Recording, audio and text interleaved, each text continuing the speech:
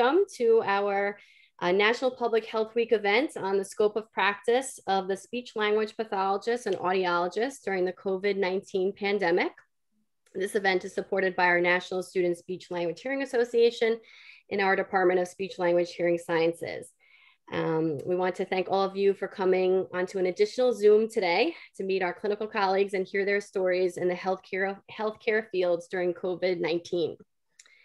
A year after the onset of the pandemic and crisis, fear of the coronavirus epidemic is rippling through our country, and that fear is going faster than even the disease spreading, it seems. Our whole sense of normalcy has shifted a year ago for students, faculty, and staff at Hofstra University and across the world.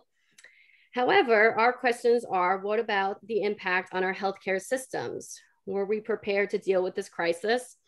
As a Department of Audiologists and Speech Language Pathologists, how have our fellow colleagues dealt with COVID-19 in their work settings, both personally and professionally? So these are questions that we will explore with our panelists in just a few. And as a side note, we started a graduate chapter of our NISHLA, and we are focusing our attention on the effects of COVID-19 on hearing, speech, cognition, language, and swallowing in this afternoon's event. Oh, and I should introduce myself. I'm Dr. Susan Dimitropoulos. And Wendy Silverman, our clinic director, is next. Hi, everybody. I'm Wendy Silverman, Director of the Speech Language Hearing Clinic at Hofstra. And welcome and thank you for taking time to join us today. I'm sure it's going to be a very, very interesting conversation. I'd like to thank and acknowledge our three graduate students, Caitlin Vespa, our graduate liaison, Victoria Hartnett, and Ashley Villatoro. In addition, I'd like to thank our NISHLA e-board member and senior in the program, Alyssa Seminario. We're very appreciative of their hard work on behalf of the Speech Language Hearing Department. I'd also like to thank our department chair, Dr. Jenny Roberts, and our dean from the School of Health, Dr. Holly Syrup. And I'd like to thank Dr. Corinne Kiriakou, who is the spearhead behind the whole week of public health events. And I'd like to thank Tony Porcelli for coordinating the whole week. He works very, very hard. And then I'd like to, without further ado, introduce our speakers for today who graciously volunteered to share their experience. Oh, one more person, Wendy, sorry. Joyce Hidalgo, our administrative assistant, who helped promote the work. So thank you. Always, we cannot function without Joyce Hidalgo. Our audiology guest is Dr. Lisa Maynor from Northwell Health, and also an alumni of Hofstra. Our three speech language pathologists are Stephen Osofsky, alumni of Hofstra, and director of the South Shore Speech Language and Swallowing Disorders practice. Melissa Jensen, senior speech language pathologist at Northwell Transitions of Long Island, and Aggie Zimney, also at Transitions of Long Island as a speech language pathologist. So welcome. Just some housekeeping tips. Put all your questions in the chat box and we will address them at the end of our session. We'll leave time for that. And I'd like to move it to our students who are going to facilitate this interesting conversation. So, hello. Alyssa's first, okay. So sorry. So first topic is just going to be about introductions. So Dr. Maynor, Stephen Osofsky, Melissa Jensen, and Aggie Zimney, please briefly tell us about yourself and why did you get into the medical healthcare scope of our field? So starting with Lisa, Dr. Maynor. Hi, everybody. Thanks so much for having me. It's nice to see some familiar faces. Like Wendy said, I'm an alumni of the Hofstra Consortium. So About myself, I didn't really picture myself being in healthcare for audiology. Actually, I kind of ended up here, but I'm glad where I ended up. It's a great hospital to work at. I had my 4th-year externship here. And so I was able to stay on and got hired after that 4th-year externship. And so it's really busy center. We see a lot of interesting cases. I get to go into the OR. I do ABRs, cochlear implants, basically the whole realm of audiology. So I feel like if I were to go elsewhere, I'd be saying like, what's next? I'm so excited about it. There's a lot of different things to be involved in, a lot of different people to meet. You work with the surgeons. So it really, just from having experience in private practice and going through the outside placements and my externship, this kind of was where I found to be the most interesting and where I wanted to be. And that's how I ended up here. Great, thank you. So Steve, how about you? Hi, everyone, and thank you also for having us. Great topic to be part of this discussion. So I'm a recent graduate of Hofstra back in 1994, where I received my master's, and also prior to that, my bachelor's. So I got into more of the medical aspect of the field because I realized there was a huge component of this medical field of speech pathology, as opposed to there is that great contingency for the educational. But I see myself more as, the medical, the finite, if you do, then you get type of aspect in this field. I've been able to set up the practice through birth, through geriatrics. So I have the entire spectrum of life, which is amazing to be in a NICU and to work with a preemie baby and to help them with the suck, swallow, and breathing all the way through. My oldest patient was 108 also, was able to see her in radiology for some minor changes in diet. I work with voice disorders, feeding disorders, motor speech disorders, congenital syndromes, and acquired neurogenic is my main practice. And specialties within. I've been able to perform modified barium swallow studies, so I've set them up in hospitals and in radiology. I've also then was able to get certified in flexible endoscopy evaluation of FEAST procedures through Columbia with Dr. Aviv, who actually invented the sensory component of FEAST. So I've had wonderful opportunities in that aspect. I went on to get certified in neuromuscular electrical stimulation and also LSVT to treat Parkinson's and other neurogenic disorders. Being in the medical aspect as well, you get to work in a team, which is crucial with treating patients. So I too get to work with other allied health professionals, physical therapists, occupational therapists, special educators, psychologists, social workers, and also a lot of medical practitioners, ENTs and neurologists and regular PCPs. So being part of that team and getting that support is just an awesome experience when you're working and helping to get an individual to where they need to go. Also part of a health center where I am the rehab supervisor, and I get to play a very special part there and advocate for the special population of OPWDD. So that's also a very wonderful aspect and another component to being an SLP. So that's really where I see myself in this profession and helping and providing. And lastly, I also get to teach. I'm part of the faculty as an adjunct instructor. So I get to pass on that knowledge and experience to the students at Hofstra, teaching their swallowing disorders and motor speech disorders classes. So I guess that's enough about me. I think I hear that music kicking me off. So we'll get on with it. Thank you, Steve. How about you, Melissa?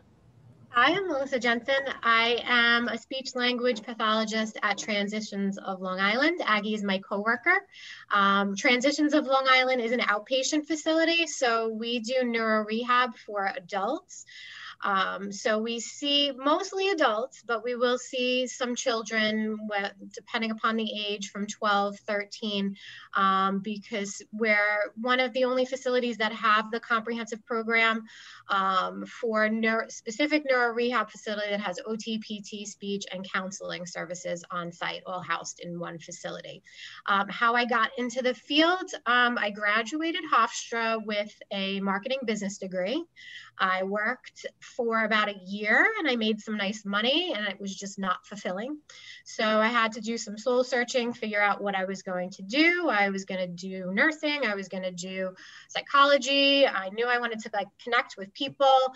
And then my mom started her graduate program. She started later in life and she was going for speech language pathology. And I'm like, oh, this looks pretty good. I can go into it. And then that's how I fell into the field and fell in love with it. I did my CFY here at Transitions. I did my one of my externships at the VA in Brooklyn, and I just fell in love with the adult neuro population, and I've just never fell out of love with it.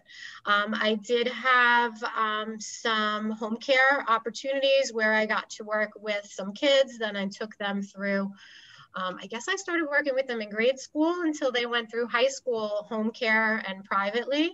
And that was also exciting. So I still had my neuro adults as my full-time job, and that was my day-to-day, but I still got to have a little bit of the kids to work with. I think that's about it. Aggie, you want to introduce yourself?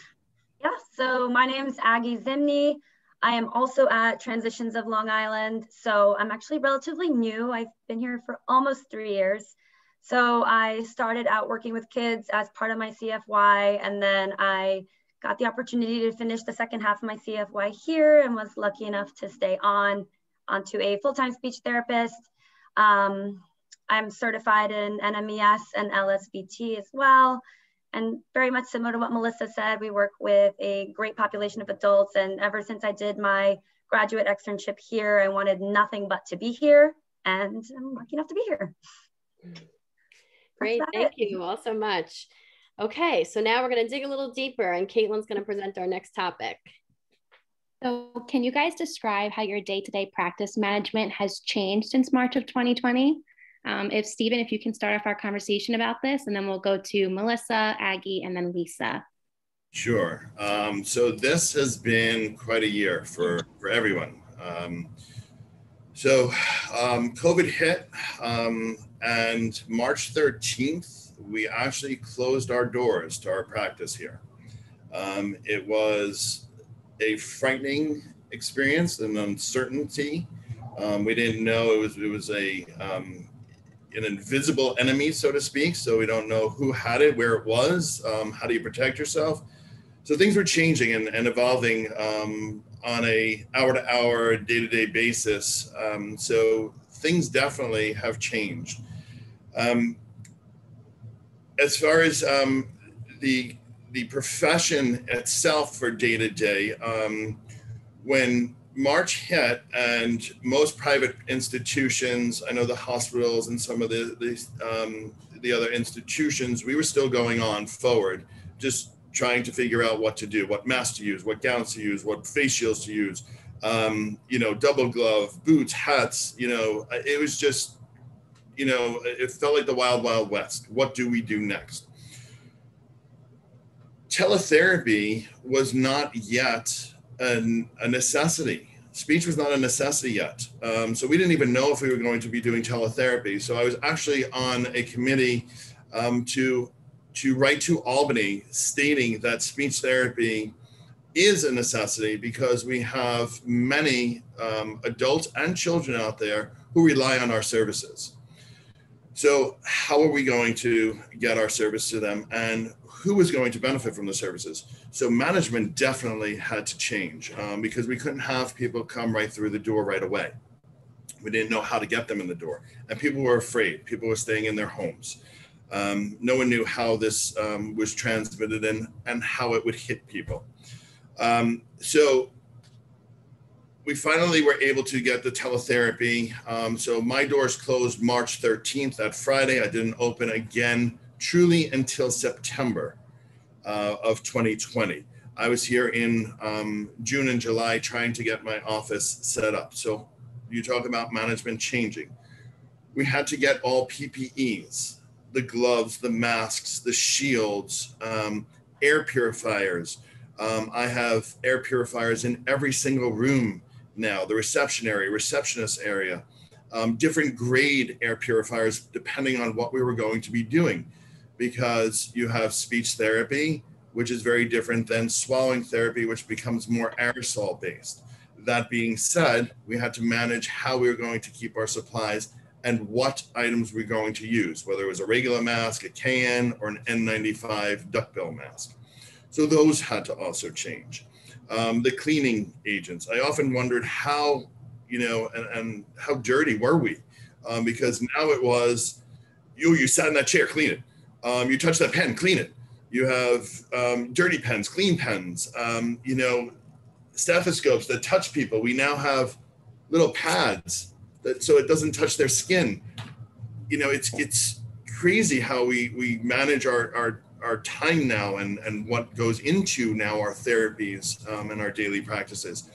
Attestations for patients, which we never had to do on a daily basis. They have to come in. Were they exposed to COVID? Do they have a temperature? Taking temperatures.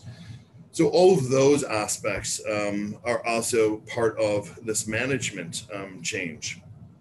So, I joked around about wearing a suit today to this, but I've been wearing scrubs for the first time an entire year in 25 years of practice. I always wore a suit and tie. I realized I couldn't get them clean because my cleaners was closed. So it's these little finite details of what do you do? So now we got scrubs. I used to change in my garage to then throw everything in and to get them sanitized because I didn't want to infect anybody. We didn't know how it transmitted. My patients coming back to the office would say, "Is your office safe?" They're afraid. So I said, well, I'm here and I think it's pretty safe. I wouldn't work in an environment. I have a family. I don't want to bring that home to them. I have, grandparents, parents that I don't want to infect either.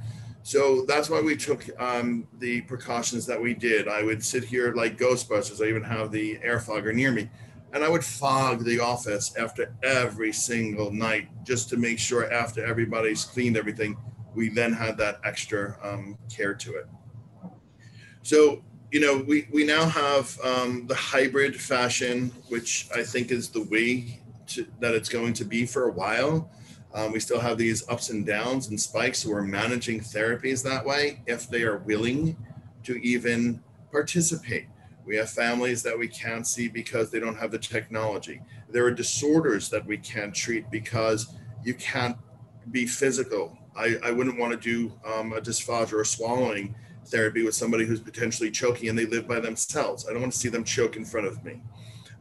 For voice, we don't have the instrumentation that we can use. You can't necessarily see their breathing. So certain aspects of therapies, those did not exist during COVID times until they were able to feel comfortable to come in. We've managed them by having some patients, do wait in the car, wait in the waiting room, the 6 feet apart, come in from a separate entrance. So there were many different things that went into managing the patients coming in, starting up during these crazy COVID times. So I hope that covers a bunch of what happened, at least on the private aspect. As far as the health center, like I said, we were full operational from the get-go, and we never skipped a beat with it. So great question. Okay, thank you, Steve. How about you, Melissa? So transitions falls under Northwell Health System. So we were fully operational as well. I don't know if it's possible to share a slide. Yeah, we have you as a co-host, so you can share. I can share, okay. Let's see if I could do this though. Okay, I would like to share this slide. Aggie and myself have been working on a presentation for Northwell. We are presenting at the Brain Injury Conference on the outpatient therapy. Do you see my PowerPoint or no? Now we do. You do? Okay, great, okay. Let me see if I can hide this. And can you see most of this chart? Yeah, it's all there. You're good. Yep. Great. So what we did was we're doing a presentation on COVID at the outpatient level, and we put together this chart.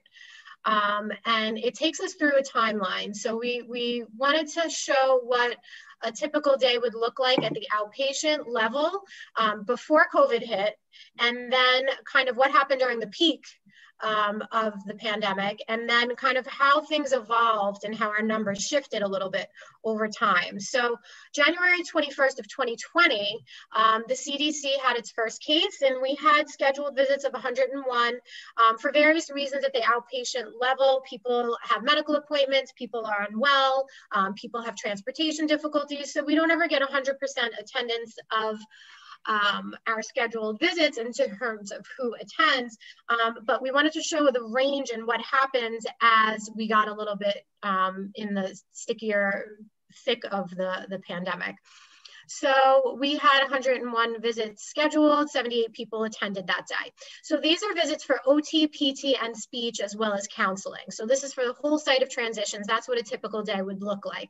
So we have another normal day, March hits, and we have 110 people scheduled, 89 people came. This was when the second case in New York State hit, and that was the New Rochelle case. The first case that we had in New York State, the person quarantined and it wasn't a big deal, but this was like our first super spreader where we saw how sick somebody could get and how rapidly it just spread throughout the community. Still, we had great attendance. On the 11th, the WHO declared it a pandemic. Transitions had 118 patients scheduled, and 100 people came that day for treatment. Then just fast forward just a little bit, and then the 20th of March, New York State announced its closures and its stay-at-home orders, and we had 90 people on the schedule and only 23 people came. So people were getting scared. People started not coming. They didn't want to cancel yet, but it was starting to get scary for everybody. On the 15th of April, we had the phase mandate, and we had 47 people on the schedule and only 32 people came.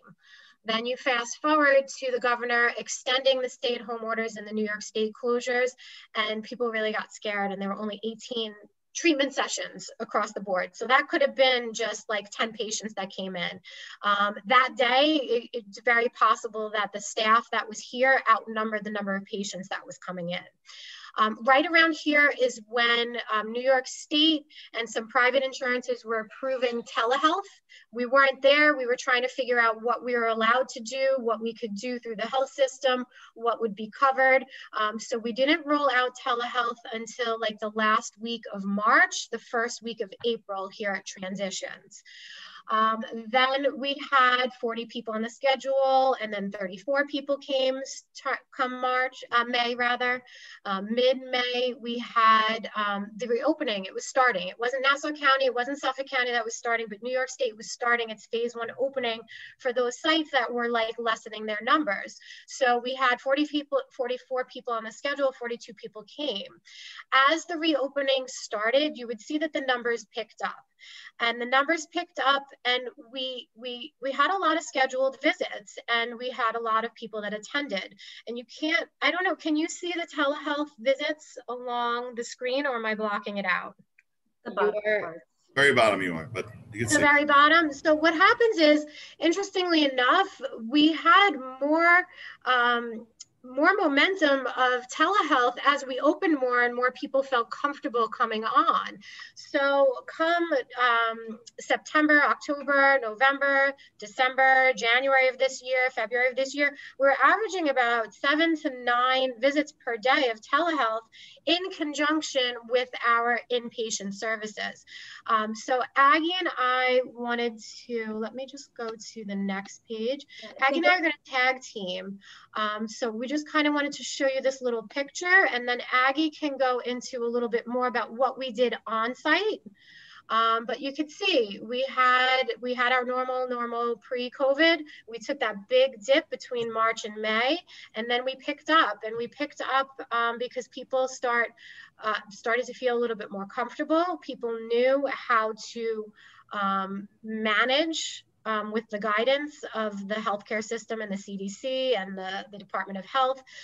People felt more comfortable. People wanted their services. Those that didn't feel comfortable kind of went the route of telehealth. And then we were able to pick up. Again, we're not pulling the same numbers that we were because we still have restrictions. We still need to space out, and we still can't have as many people on the floor, and we can't double up patients, and we can't have groups. So we lost a lot of those aspects of what we do that we may, I hope that one day we can get to those pre-COVID numbers, but I've been pretty, after I put these numbers together, I was pretty impressed with what we were able to do, even with all the fluctuations in the spikes after Thanksgiving and after January break. We still had spikes and people were still coming. So Aggie, I'll turn it over to you if you want to talk a little bit about how we manage things on site. Yes. Do you want to keep the slide open, or do you want me to open it on my end? It's up to you. You could leave it open if you go number 7. Sure. I think that's where it starts. You got it. Yes. Okay. So we had a lot of changes that occurred on site, and thankfully, due to Northwell, we were really able to kind of hear the up and coming changes as soon as they were made. So we were following a mix of CDC and New York State guidelines just to make sure we were on the forefront of both. So as you can see on this slide, we kind of talk about a little bit of that exposure risk, and some patients were fearful of coming in due to exposure, so they weren't really receiving the same level of care as they might have previously. So maybe when they were discharged from the hospital, instead of going to outpatient, they chose to go home as they didn't feel safe. Or for some patients, then we were able to switch to teletherapy.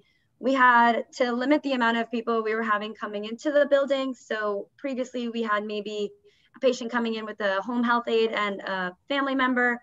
We had to limit it to maybe one family member or one health caregiver or health provider.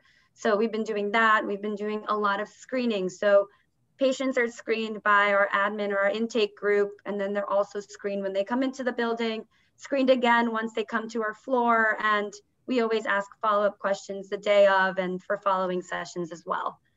And then I think slide 8, yes, there we go. And this has more information about the screening. We've been doing a lot of social distancing in our buildings. So we've utilized a lot of other spaces that were prior treatment areas or waiting areas, and now we've kind of spaced everybody out. So we use all the space that we can on our floor to make sure we can maintain distance between the patients and their family members. Like Melissa said, no more group sessions.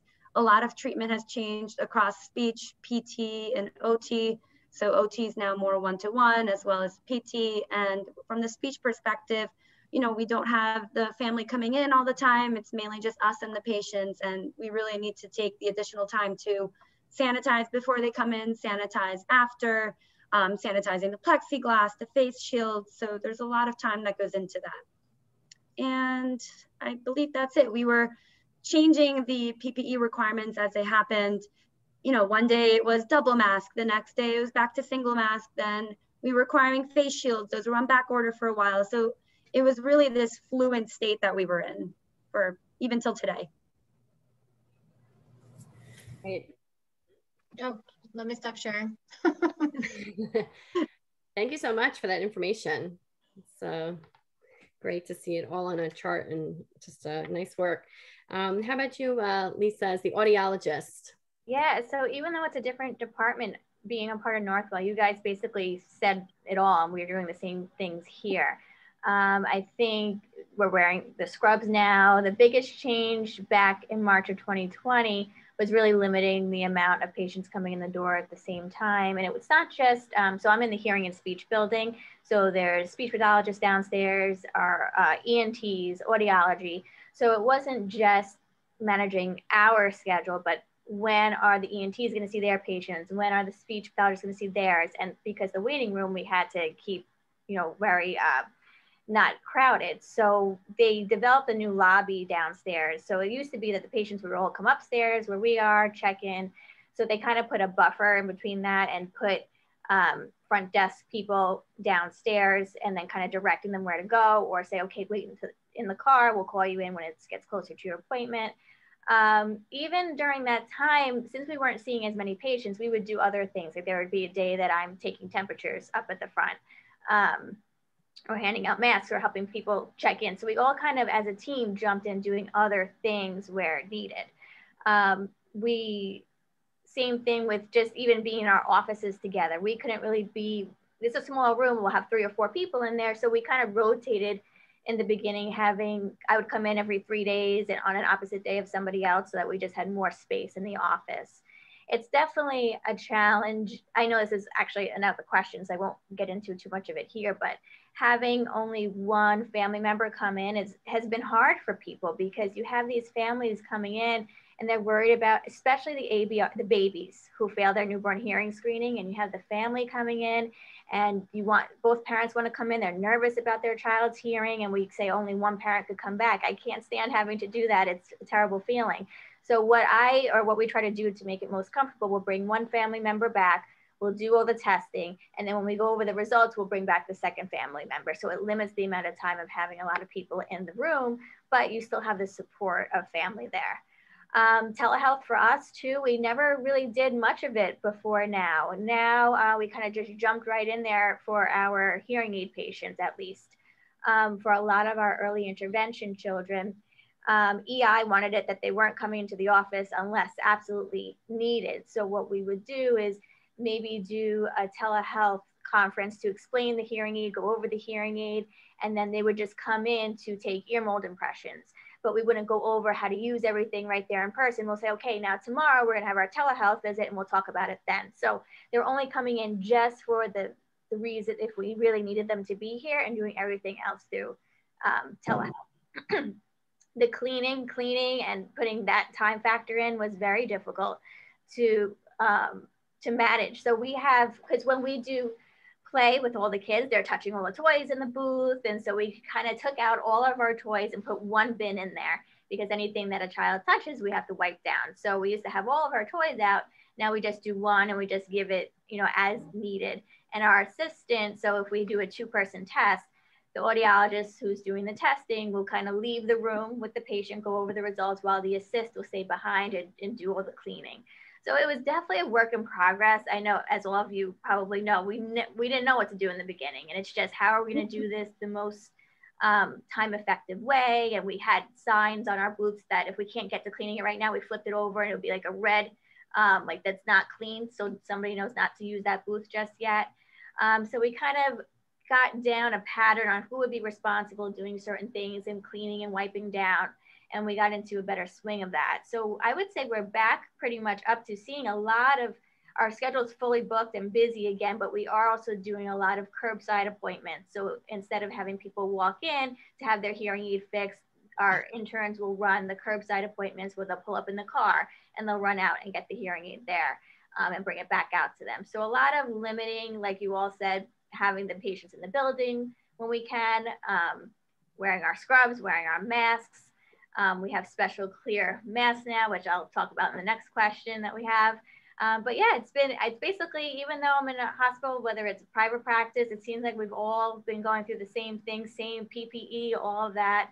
I think also it's a little more nerve-wracking if we have to go do a hearing test for somebody who's inpatient. Say they're going through chemotherapy treatment, they're too weak to come over here to do a hearing test. We often will go there to do a bedside audio before they have treatment.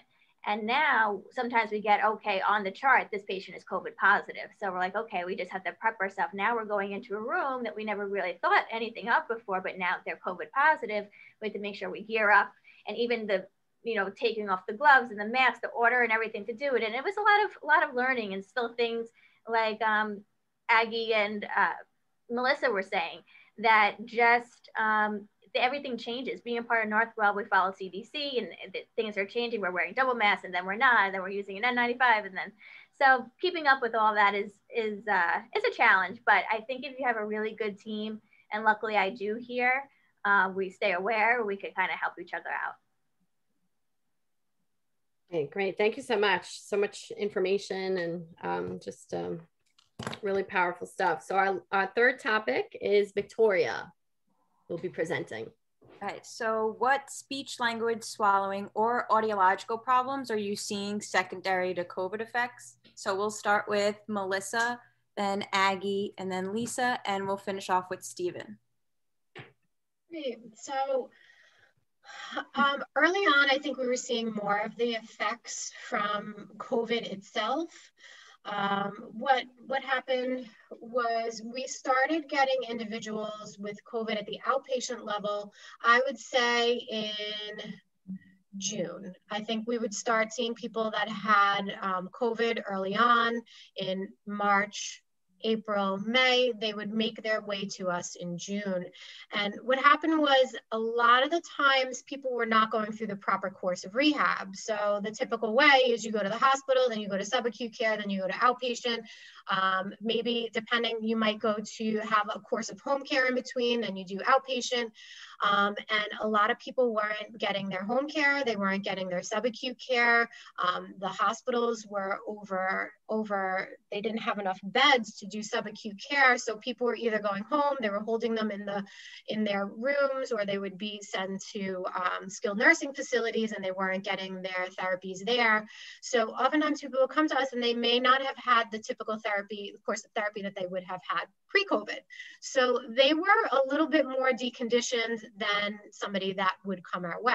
Somebody that would come to us with a neurological condition directly as a result of COVID would have had like encephalopathy, they would have had a stroke, or they would have had co-occurring symptoms, co-occurring conditions that maybe worsened due to the infection itself.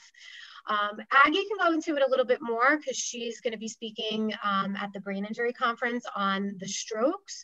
But the thing that we noted over time as we're reflecting over this past year and looking at our stats, we had a lot of people from June to the fall, but these were individuals that had COVID early on.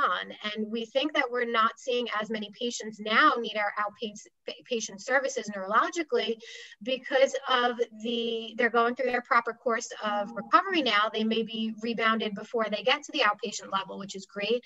But also there have been medical advancements in the acute stages of COVID itself in terms of giving them like anticoagulants early on to prevent like clots and bleeding issues. They learned more about the disease itself, so it's presenting all of those secondary neurological conditions. So it's somebody that was coming to us, let's say they had encephalopathy from their COVID. We were seeing the typical things that we would see with encephalopathy. So it would be memory, it would be processing speed issues, it would be word retrieval. The only thing that was a little bit more unique is that the patients that I saw, they had a little bit more decreased insight into the cognitive deficits. They were very in tune with their physical deficits, but they really weren't seeing that their memory wasn't as sharp or their processing speed wasn't as sharp. And they recouped much quicker than somebody with just traditional encephalopathy coming through our doors. Aggie, do you want to speak a little bit about COVID and CVA and maybe some co-occurring? Yeah, so for the COVID and pre-existing conditions, it was kind of similar in the sense that, you know, we had a lot of these patients coming in with physical and cognitive linguistic deficits that we would see, you know, with patients who had, let's say, cortical atrophy or spinal cord injury. But there was also that side where we were noticing that they really weren't making their typical gains or the typical progress. So we had a patient who came in with cortical atrophy, and we had tried to maybe facilitate and teach some compensatory strategies, but we noticed that there really wasn't much progress at that time of discharge.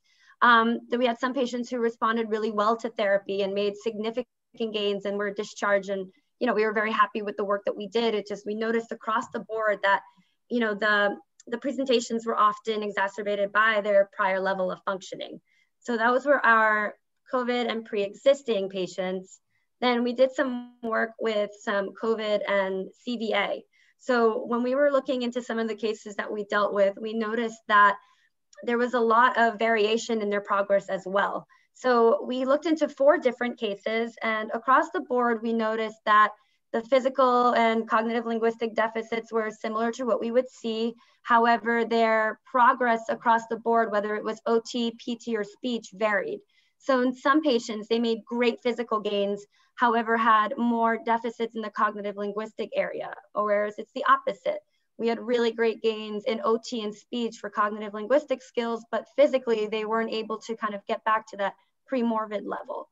Another thing we noticed too is that patients' insight to their deficits varied. So I was working with a patient who came to us following COVID, who really didn't realize that she had such severe word finding deficits until maybe month 3 or 4 into her therapies, where she became more aware of those deficits. And then we also had a patient who initially made really great physical gains, and then cognitive gains kind of came a little bit later down the line in month like 4 and 5 of her therapy.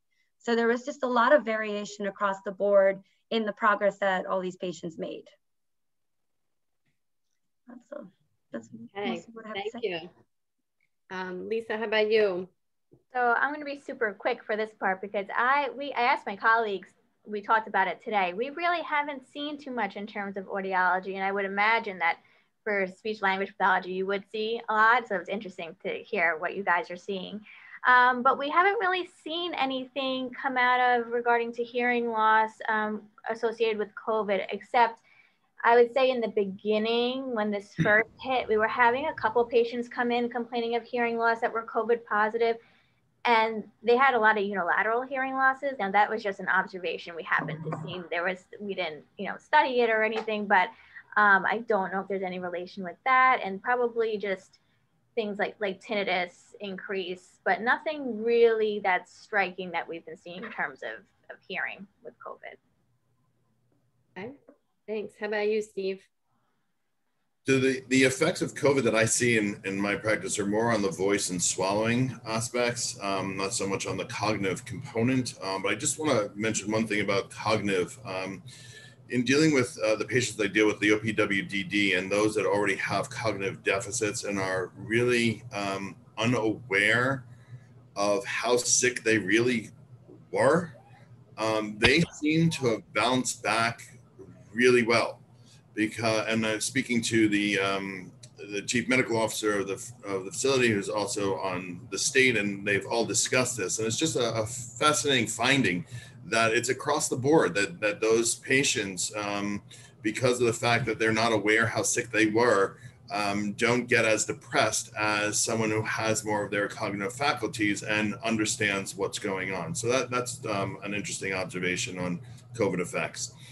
But as far as voice goes, because it's a virus, we've seen some paretic and paralyzed cords because it's attacked some of the nerves.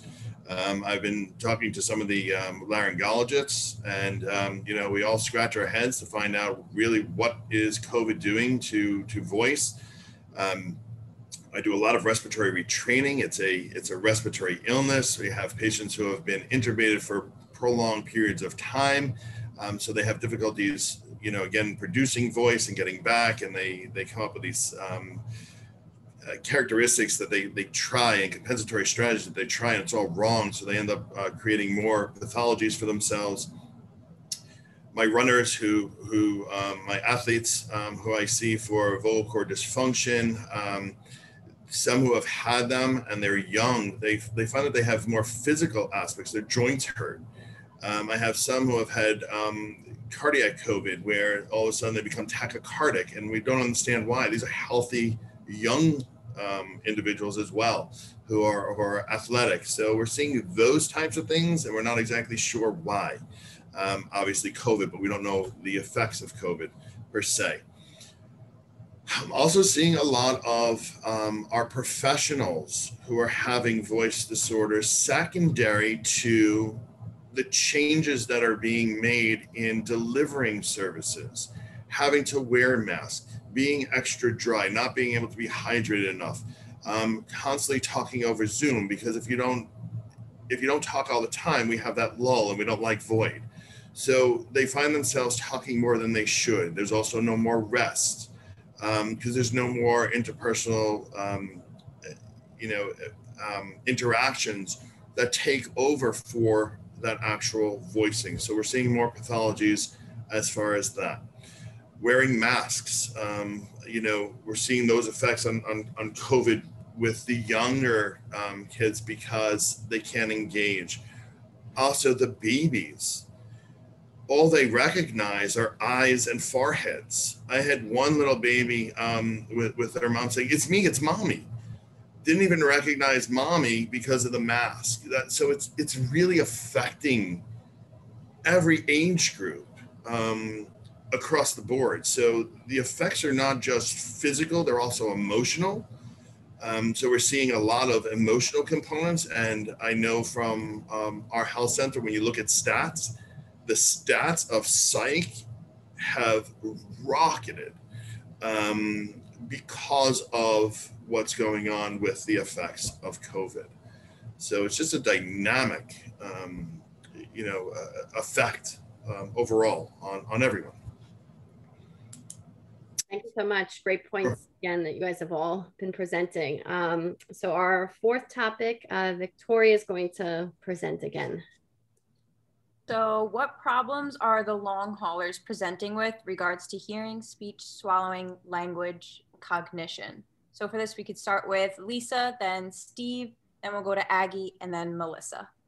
So there might be some redundancy with the last one, but if there's anything new you want to add about this? So yeah, kind of like the last one. I guess even with decreased cognition, things like that, it's going to make anything more difficult managing a hearing aid, even doing a hearing test. They have to be alert and aware and be able to be reliable and when they're responding to the sound, or being able to, manage their hearing aids. And if they have hopefully family members or aides with them, that's great. That's a huge help. But other than those type of things, I didn't notice too much of a change other than the typical. It's hard to tell whether it's just hearing loss that they've had or if it's from COVID. It's really hard to separate it. So I don't really have much to add for that one. Okay, thank you. Melissa? I don't think I have a tremendous amount to add to this because I feel like our patients are variable just like the disease COVID itself.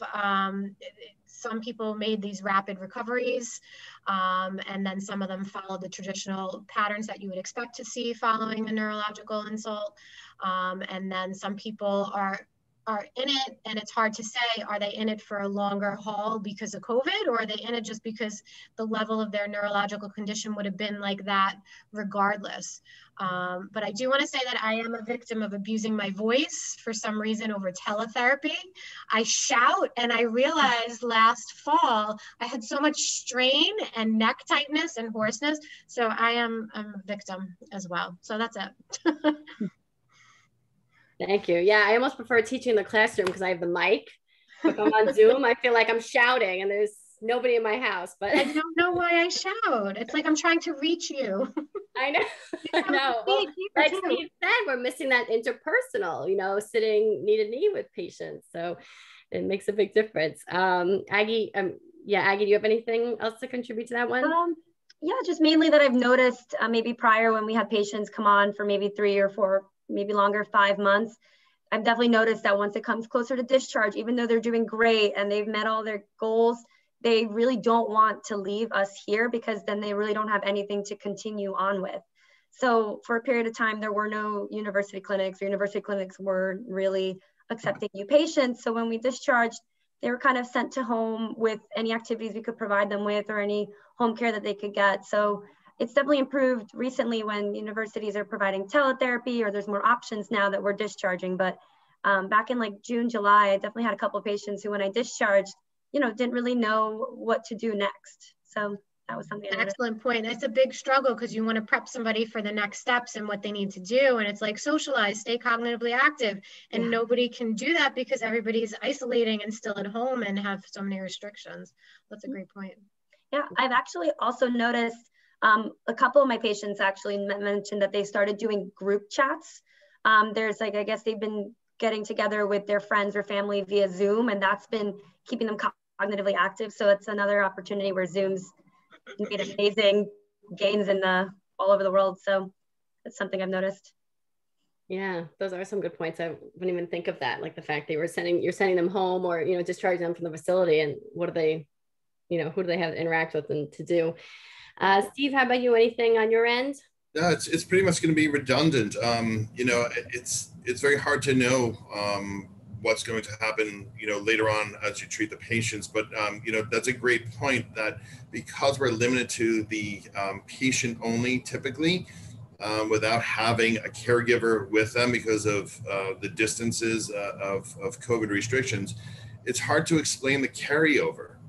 So when they take home that HEP each week and we explain what we're supposed to do or what they're supposed to do, there's not that other individual to assist them. So getting the instructions carried forward is very difficult, I find, when treating the patients. Time's going to tell, and that's really where we have to stand with this. As more and more people, are vaccinated, and more people hopefully are coming back into the norm, and we could do traditional therapies again. I think that's when we're going to start to see things return, hopefully. But as far as the patients that have been affected going forward, it's going to be hard to tell, at least in my hands-on with them. Okay, great. Thank you so much. Yeah, I think it's just we still don't have enough information, right, at this time in regards to the long haulers. So our fifth topic, Caitlin is going to present.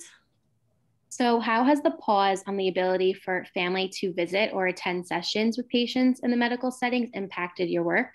If Aggie, if you can start off, and then we'll go to Melissa, Steve, and then Lisa. Yeah, so here at Transitions, I'd say we started limiting family members or caregivers as soon as we found out, with the social distancing mandates. So we started by realizing who needed to have one-on-one support.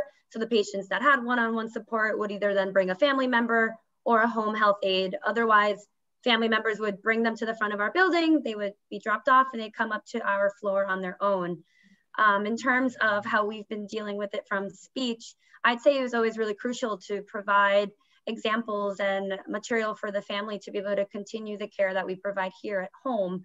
So since that wasn't really possible face-to-face, I found myself doing a lot of, scan to PDFs and emailing material. I would be providing phone calls and follow-up calls just to make sure that they received my emails and were able to open my emails. I had a lot of patients who learned what a PDF was for the first time. And then I found phone calls became very usual. My phone was ringing quite a lot. So that was one way that I kept in touch with family members.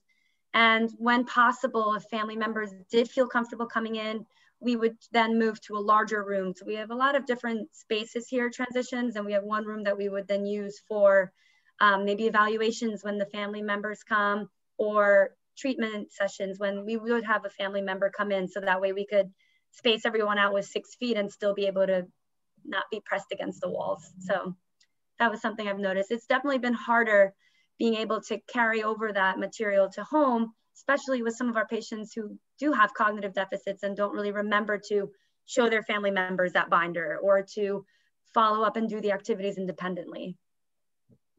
And Melissa, anything to add to that? No, so on site, that's exactly, that's summarizes our interactions with caregivers. In terms of telehealth, what I did note, it was a little bit of a positive. Everybody's in lockdown and everybody's working from home, and it actually sometimes offered us access to family members or caregivers that we wouldn't have had typically. They're home, they're not doing anything. They would pop in, say hello, and I could provide education or instructions. And typically they would have been the person that was at the office that wasn't able to kind of connect with so easily. So that was just like one little bright side of like maybe a little bit of an easier access because everybody's home there, the spouse is there, or the caregiver's there, or the daughter's there to help them set up the equipment or whatever the case may be. So yeah, it definitely created more of a distance or more creativity needed to connect with the family members. But in respect to telehealth, sometimes it allowed us a little bit easier access to those people. Okay, who's next, Lisa or Steve? Oh, Steve, sorry. Steve, go ahead. So I'm going to agree with Aggie and Melissa on all those points. Distance was definitely an issue. Having one patient and maybe one provider, if possible, assisted. The telehealth allowed us to, again, interact with family members that we typically wouldn't have because they come in, especially in patients that live in group homes where there's different staff members. So we're able to touch on staff members and almost do in-services on how to maybe present a meal, for argument's sake, or how to mix up a thickened liquid. So we can actually group people that way. So I found that very effective. One of the, on the negative side of this is that technology is, and Zoom, and we became so advanced so quickly. And, as the average person, I didn't know how to use Zoom right away. And I found that a lot of the older populations, they weren't too keen on using a computer. They didn't know how to download Zoom. They didn't know how to operate the Zoom. So we also had those aspects of difficulties during COVID with interactions, because they didn't want to come out, and yet they couldn't get the therapy in-house either. So it's been really a wild ride on the swing of those that were really technologically savvy to those that really didn't know how to use it, to the fact that we were able to touch people that we really weren't able to because of teletherapy. So it goes from one extreme to the other. Great. Lisa, do you have anything else to add about the families? Yeah, I mean, I'm in agreement with everybody, what you guys all just said. What I'm thankful for, so if we're seeing like a cochlear implant patient and they have this whole backpack of equipment, and we always say, make sure you bring a family member with you, because a second pair of eyes and ears, it's just helpful to when you get home to work through it together. So luckily we'll have one family member come if possible, but a lot of times they're not able to. So we have some, like Cochlear Americas, for example, set up a separate team that people can log online and make appointments, and they can help them right from their home. So instead of going through everything in the office, which also keeps them in the office longer, we can say, here's a reference for you, call when you're at home with a family member, and they can help you through that. So we've been very lucky that their hearing aid companies and cochlear implant manufacturers have been developing these separate teams for connectivity issues, for them to call. And that also, then they're not calling us all the time for it too. So they have all these extra support at home, which is great. I find myself writing down a lot of things. So I know the transition of getting this information and then bringing it home and working on it. I write it down for a lot of people now. And sometimes, like the main important things that I find writing over and over, I'll make copies of and say, here's a helpful sheet to take with you. And just so it's something tangible that they're not going to forget. But that's pretty much, yeah, it's tough, especially when they're learning something new, to not have that full support team be able to come with them. Okay, great. Thank you. And I know the next topic you guys have mentioned, in various ways during our, other topics, but Ashley's going to present our topic 6. So what are the effects of face masks and social distancing on communication at work? We can start with Steve, and we'll go with Lisa, Melissa, and end with Aggie. So the face masks, as we've talked about, varied: single mask, double mask, KN95s, N95s, depending on what we're doing, plus face shields. When you're working with patients that have, and again, Lisa, you might be better off on talking to this point, but when I find they have hearing deficits, and depending on the thickness, so I have a regular thin mask, okay, the paper mask, the KN95 mask, the beak bill N95. So my voice already has been dampened. So I find that depending on what we're wearing also has an effect on how we're communicating with our patients, which also then makes us use our voice with more energy. So it takes a toll also on the provider, as well as it forces the patients to become better listeners, because they need that communication. So the communication breakdown doesn't occur. Working with articulation and being able to see an articulator. If I said, you wouldn't be able to know which fricative that was because you can't see. So that's where those masks came in. I don't have them, but we also use the face shields to also assist with at least a barrier, so that they can at least see and then put back the mask.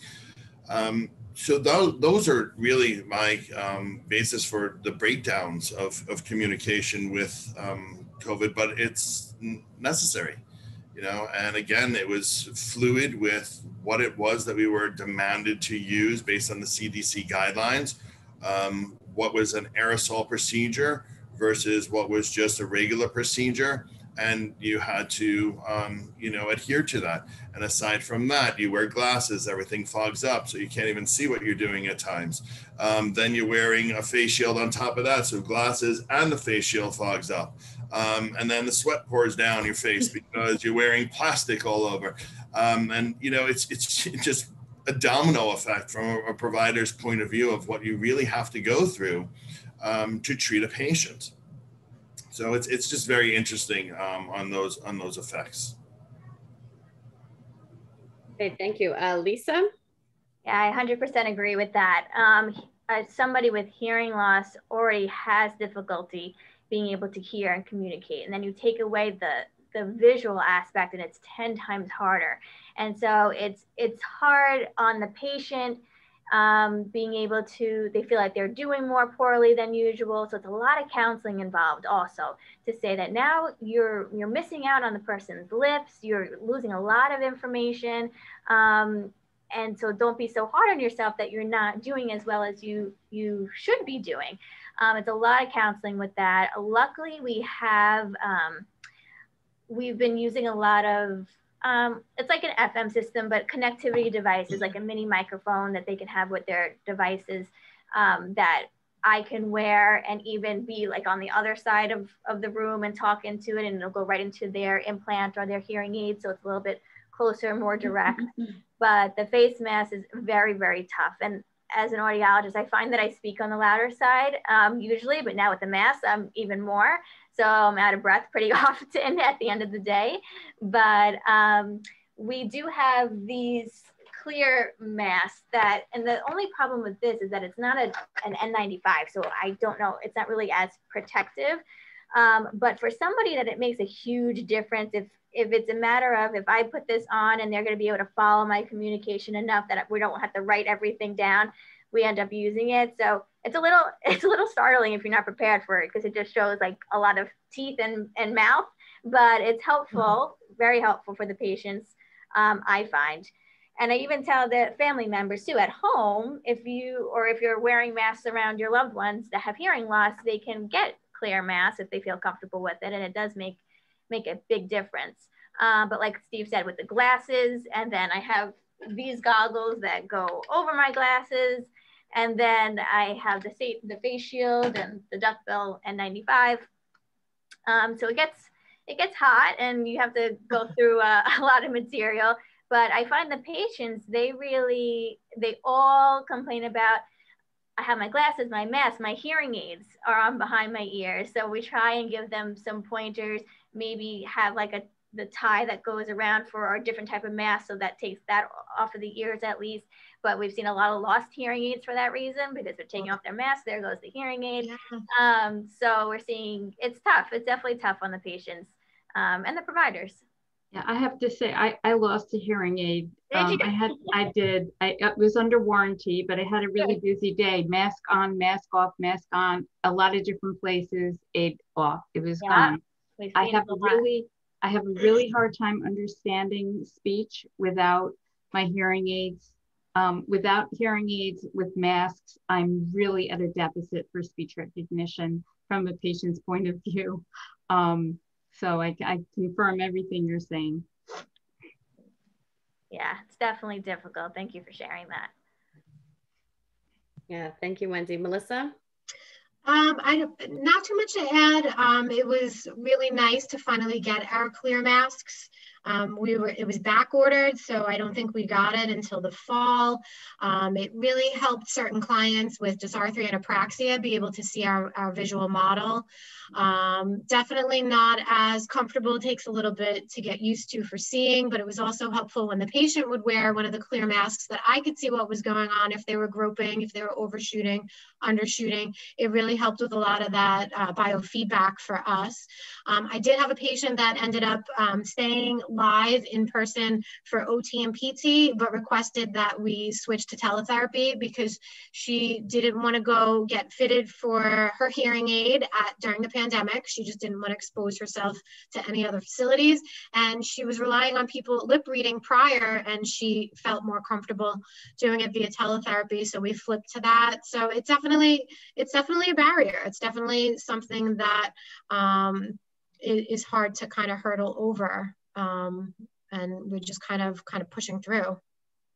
Aggie, anything else to add? Yeah, just that I feel like I've had to get really creative. So with some of my hard of hearing patients, I've prepped a lot in advance. I had everything written out so that I was giving them the verbal as well as the written. I started using a lot more of we have different iPads that have the Lingraphica app. So sometimes they model the exercises. So I've been using that when I couldn't directly be the model, or maybe, even if we have the clear mask, it fogs up the minute I kind of open my mouth and start doing exercises. So using the iPad and seeing my model kind of help them do the activity themselves, as well as a mirror. So sometimes my desk would have the iPad, the mirror, and I can kind of show you the plexiglass situation. So it'd be a lot of things at once on your desk, kind of switching between them. And, then me having to go around the side and adjust the mirror, make sure they could see themselves. So it's just a lot of balancing and trying to figure out what works best for each patient. I actually did have a patient who lost their hearing aid in the parking lot, and we went to go look for it together. So that was I had somebody lose their hearing aid in my office too. Yeah. Just because of the mask. Well, I'm happy we found it though, because it was not insured. So it was a great day for him. Oh, great. So many anecdotes too. So our last question topic, before we open up obviously to the audience, Ashley's gonna go over our last topic. Yes. So how are you coping personally and professionally while handling your workload? And what advice do you have for future audiologists and speech language pathologists? We can start with Melissa, and we'll go with Aggie, Lisa, and then we'll end with Steve. So I think early on, through the pandemic, it just kind of shifts what your personal needs are. Early on, I have a 7-year-old son, so he was home from school. So trying to balance, trying to work full time, trying to stay home, trying to do teletherapy, trying to homeschool him. That was a very interesting time in the household for my mental health, for my husband's mental health. I think all of our mental health was really tested. And you just kind of have to roll with it, and just wherever you are in the moment, just balance what you can. You can only do what you can do, I think, is what I've learned. I've learned that I could do way more than I possibly thought I could balance. And I learned to accept that I need to be flexible, that not everything is going to be perfect and ideal, and I'm not going to have everything that I want, whether it's in terms of the perfect treatment space, in the terms of the perfect work from home space, have a perfect classroom at home. So that was a balance early on. Now we just balance the edginess of him possibly being exposed at school and having to go into quarantine. So that's something that's always, like, as a parent and a professional, on my mind, that I might be losing time because I might have to take off just because of that. The exposure is still, the risk is still there. I'm getting more comfortable and confident. The schools are doing what they need to do. I feel like I'm going to jinx myself if I say this. He's in school full time, 5 days a week. He goes to the morning and after school program, and we have not needed to quarantine, and his class has not needed to shut down. All this time, I'm still like holding my breath because the spikes are coming up a little bit, coming off of this little vacation holiday that we've had. But that's something that I have to budget. I can't just take a day off just because I want to take a day off anymore. I have to bank it because I might need to be using it when I have no other choice. But I think, just as I think we all are, we've just been flexible and we'll get through it. And I think that we're just helping each other. When we flipped to teletherapy, I don't know if anybody realized it, we really weren't experienced in it in New York because it wasn't an accepted thing. I went on these websites and webinars for people that have been doing it in different states, and everybody was just sharing their knowledge. And I would go and jump into like pediatric speech language pathology and hear how they would just navigate like translating their therapy. And I was like, oh my gosh, they've been doing this and I could do this. And I think just, you know, helping coworkers that are struggling with childcare themselves and just being there for each other is probably the best advice I can give for anybody, whether you're just starting your career or are ready for retirement. I think us being there for each other has been the biggest advice. That's it. So I was coming in, I would say throughout most of the pandemic, my schedule, I would say, hasn't really fluctuated much, aside from the fact that for a period of time, it was very quiet here at Transitions. We would see maybe a couple patients a day for speech. I definitely started to get a little stressed out once things got very busy. I started wearing my civilian clothes to work, changing into scrubs at work. So I would leave anything that I wore at work, and then take my own clothing out into the car. I found myself sanitizing everything, including all the surfaces in my apartment building, because I live in there's 8 different units in my apartment. So I technically felt myself responsible for all 8. So I was cleaning the main railway, the doorknob, name it. I was sanitizing because I knew I was the only one that was really coming and going. And I wasn't sure if they were being responsible. And also was coming home to my fiance, who was sitting at home and not really leaving. So I didn't want to be the one to introduce anything new to our apartment. But then in terms of being at work here, it was really great to have the support of coworkers that were both here and also working from home, kind of checking in all the time, seeing if, you know, we needed a hand with anything, or, you know, if I was having a slightly busier day, maybe someone who was having a lighter day would help me, you know, space out my caseload.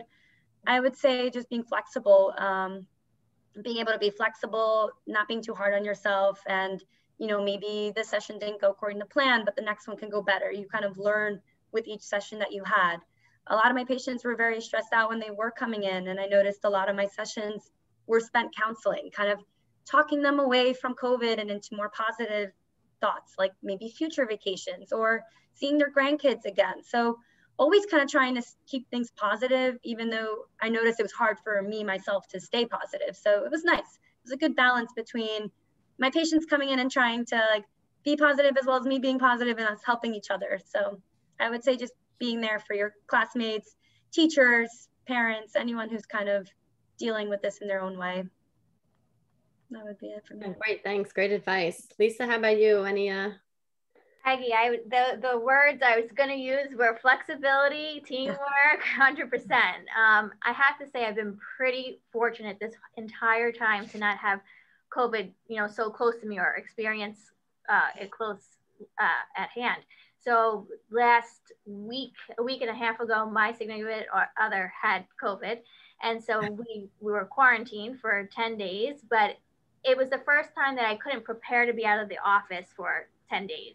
It was like, oh, wow, okay, you're positive. Now I can't go to work for 10 days. I don't know what's on my desk. I don't know what messages are still on my voicemail. And it's hard. It's knowing that now that's going to sit for 10 days. But luckily, my team, they were able to scan in some of my test materials into electronic medical records so I can access it at home. I could write a report. So they all did that for me. They also sent so much food, which made me cry, which was just so nice, because you have like a family at work. It's not just, you know, your colleagues, they're all there for you, and you're all in this together. So if you can designate or delegate different tasks, like if you're having a very busy day, like Aggie said, and then somebody who has a lighter day, take over, because there's a lot more things that you have to account for this. If you're on the phone more often, or you're talking to a family member who wasn't there for the appointment, they have follow-up questions. There's a lot of extra time that goes into an appointment or patient care. And so if you can kind of space it out between your teammates and relying on each other and just being flexible, because we still don't know so much about this and things change quickly. And so being flexible and relying on each other is so important. True. Yeah. Steve, you have any final thoughts on that? It's really been touched. I mean, I came from a little bit of a different world because I was in private practice. So, and my wife is also a partner in the practice. So there's two of us here.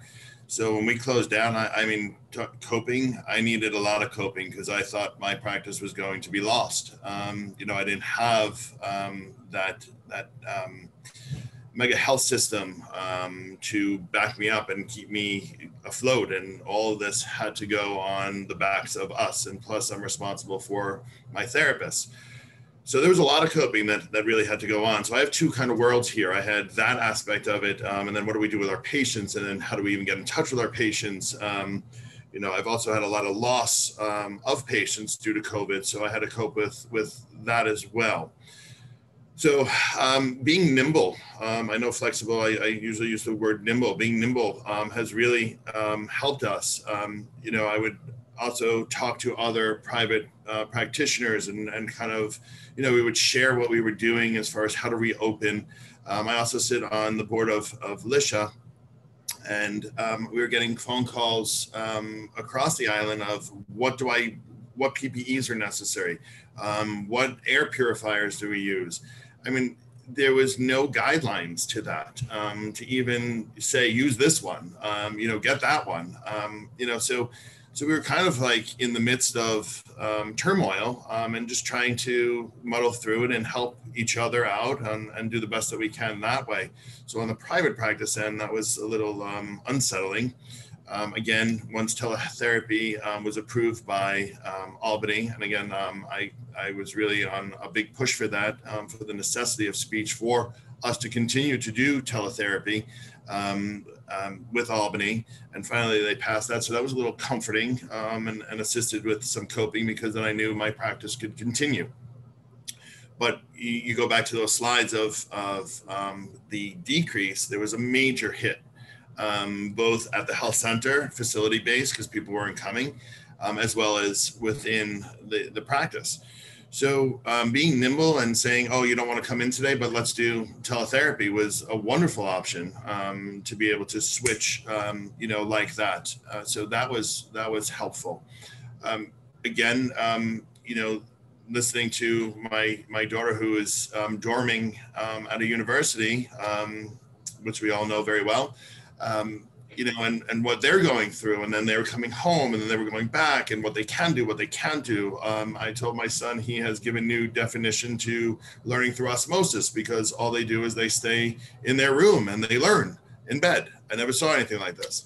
So that kind of coping also, I was like, what's going on here? How are we learning? And he also now going through looking at universities and colleges, and everything is via Zoom, because we can virtual, because you can't actually go there to look at a place where he's going to spend the next 4 years. So COVID has really taken effects on family, you know, on us on a personal level in that fashion. But again, being nimble, being supportive, being positive, being as smart as you possibly can, as safe as you possibly can, and sharing that knowledge with others, I think has really been a key factor in my world anyway. As far as for future, it's really, you know, again, being able to be flexible and as was mentioned, not being upset if the therapy didn't go exactly the way you had planned. You need to be flexible, you need to be nimble, you need to be understanding. As a clinician, also explain that to your patients that, you know, there are different times now, you know, and we're gonna do the best that we possibly can. And, you know, also Zoom has helped for families to connect. So that's the positivity. You know, we talk about Zoom giving, you know, for Thanksgiving, you know, do holidays via Zoom, do birthdays via Zoom. So I think that connectivity and that encouragement of positivity really helps the psyche for a lot of people. Yes, absolutely. Thank you so much. So we just wanted to open up the floor to anybody who's here. If you have any questions, I don't think anything's in the chat, right? I'm not seeing anything.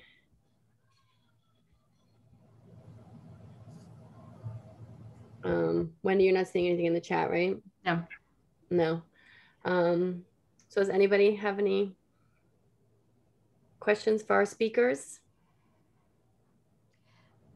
I just want to say thank you so much to our frontline warriors, Stephen, Melissa, Aggie, and Lisa, day after day, just showing up and doing the best for your clients and for the profession. And it's not easy.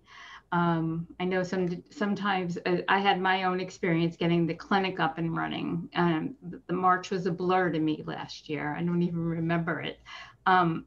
But your tenacity and your professionalism is much appreciated by the profession and by our students for sharing this information. This was invaluable, what you shared with our students today. I hope they remember, and I hope when they go out for their externships, they'll remember to take some of the pearls that you left them. So thank you, thank you, thank you.